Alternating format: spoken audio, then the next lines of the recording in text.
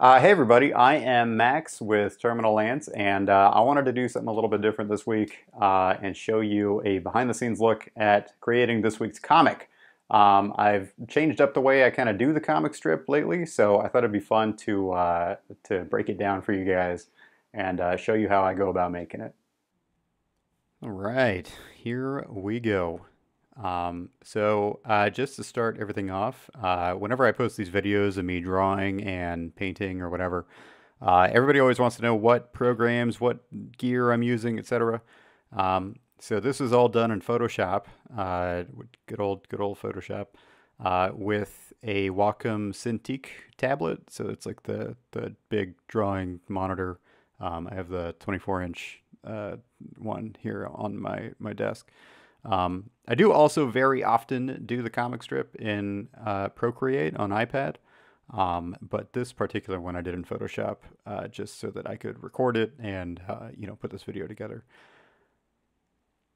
So inking Terminal Lance has definitely evolved over the years. It used to be very loose and very kind of gestural in a way that like really has not aged very well. I really hate looking at the old Terminal Lance comics. Like there's just something about it. It's just like uh, there's like a look to them that bugs me a lot as an artist.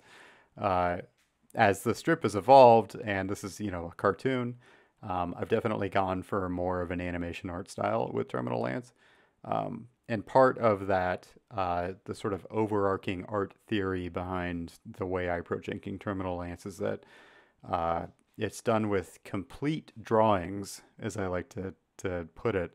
And that is that like the outlines around like his face and like Garcia's ears and neck and everything, like they're all very solid line, complete lines. There's no sketchiness to them.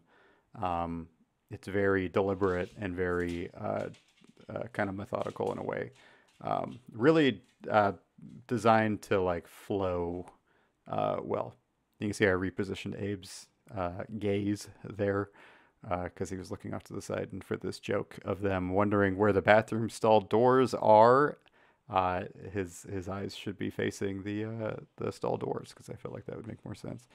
Um, and that's just an example of like making some decisions on the fly where it's like uh, you notice something in the drawing that you want to change, and so you just make a change. Drawing Garcia here sitting on the toilet.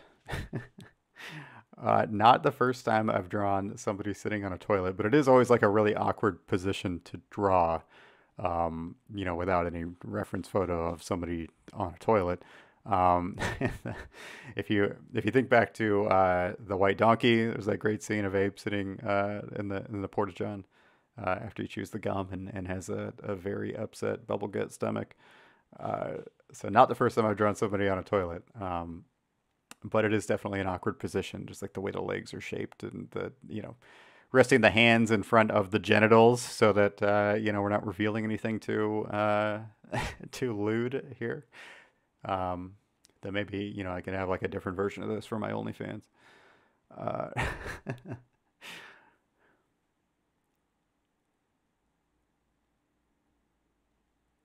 again, drawing another uh, drawing of Abe, this time sitting on the toilet.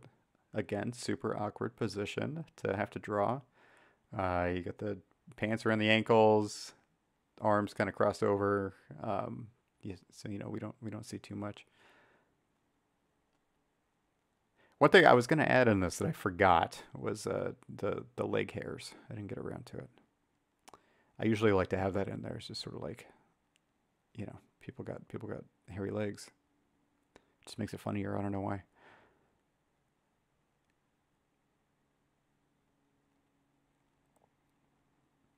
Here we go, drawing the stalls in, in the Camp Wilson bathroom. That was very controversial when I put this up this morning. The Marines were like, "We didn't have stalls when we went to Camp Wilson. We stared in each other's eyes romantically when we went number two." And I was like, "Oh Jesus." Um, when I drew this toilet here, when I was drawing it, I realized didn't really know what an industrial toilet looked like, and so I needed to like pull up an image. So you see, I just like grabbed this random picture off Google. Uh, Got to get an authentic toilet here. You know, this is like the kind of crappy, the like public restroom, government facility kind of toilet you would see. It goes with the decor of Camp Wilson. Got to have authentic toilets.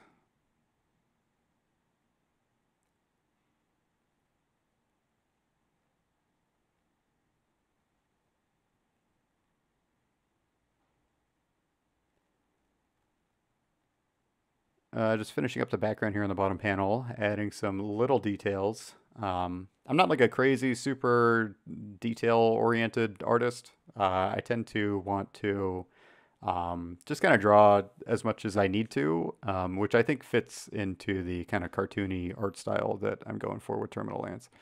Uh, it's like you're just drawing like solid drawings. You don't need a lot. You just need enough to sell it and to fit in with the overarching look and feel of the artwork.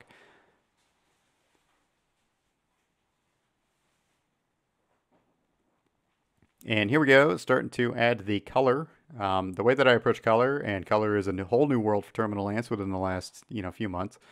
Um, Color, generally, the way I like to approach it in this cartoon style is to set like a background tone that's going to kind of inform the rest of the colors that I use. So everything gets sort of shifted a little bit based on what you pick for the background. And then I like to add a kind of gradient at the top of the panel that just sort of comes in uh, downward or upward depending on which direction your light's coming in. And that way it just adds like a little bit of depth and atmosphere to the look of the background. Coloring the camouflage here on a separate layer, which I'll explain in a minute. Coloring Garcia here, obviously he's Hispanic, Mexican, Latino, so he's got a darker skin tone. And when you're approaching coloring people of color, I think it's really important to add to try to get like a rich skin tone. You can't just like throw the slider down and get like a darker color. Like it's really important to try to get that like rich, colorful tone to it. I actually just shifted the background color a little bit, but it wasn't enough to make a huge difference. I noticed the reference picture that I had was a little bit more yellow. One thing I really like to do when I'm coloring that helps me out a lot, saves me a lot of time, is pick only a few colors really to pick from throughout the entire piece, and that way you can just use the color picker to kind of go between colors and add them where you need them. So there's really only like, I don't know, I'd say probably like 10 colors on this entire thing. You notice the toilets. So I'm coloring Garcia's eyes here are pure white. The toilets are actually not white.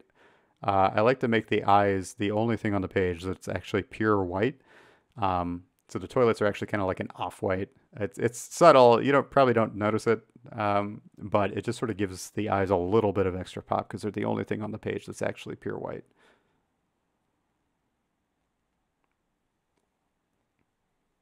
Including these sheets of paper are not actually white. They're just a little bit off-white.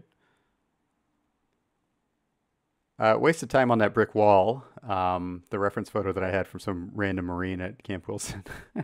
He sent it to me yesterday. Realized the wall was not actually brick, so I needed to redraw it when I saw it.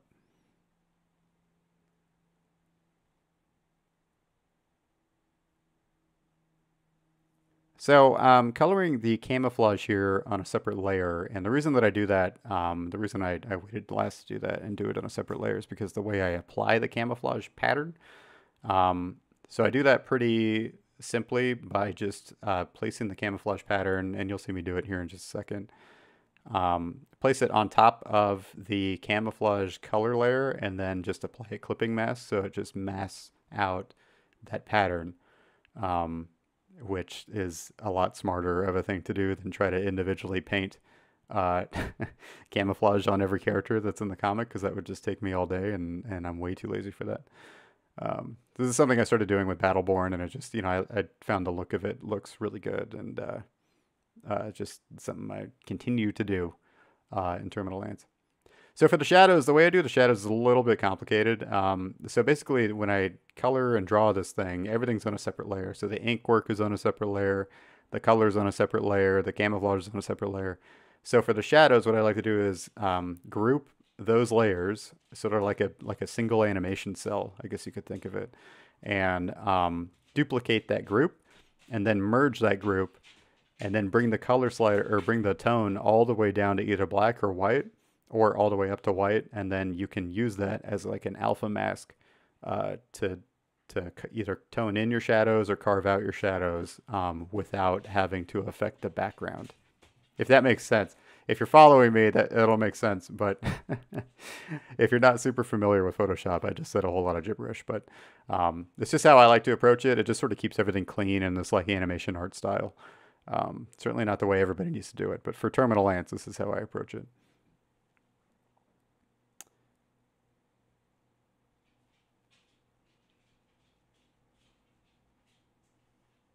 Gotta get those little details, little rim lights, little highlights in there.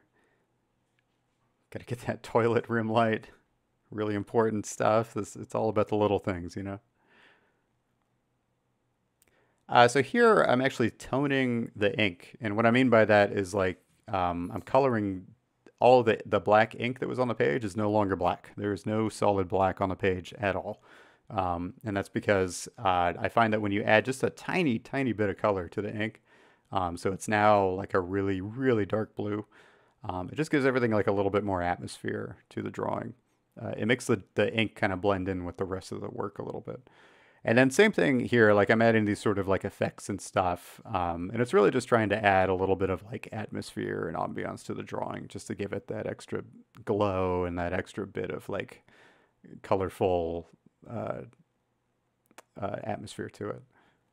And then here, you know, just doing the lettering as you would any comic strip. It's not that complicated, but you know, just typing it all directly into Photoshop and then drawing in my speech bubbles.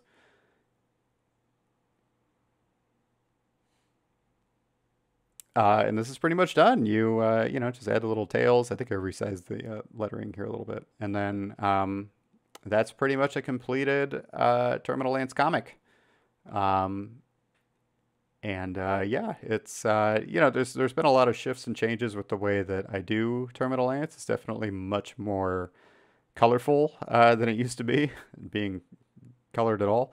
I have a lot of fun with it now. You know, I really try to indulge in the artwork bit of it. This whole thing probably took maybe like 2 hours, hour and a half, 2 hours. So not that long in the grand scheme of things, but you get a really nice drawing out of it.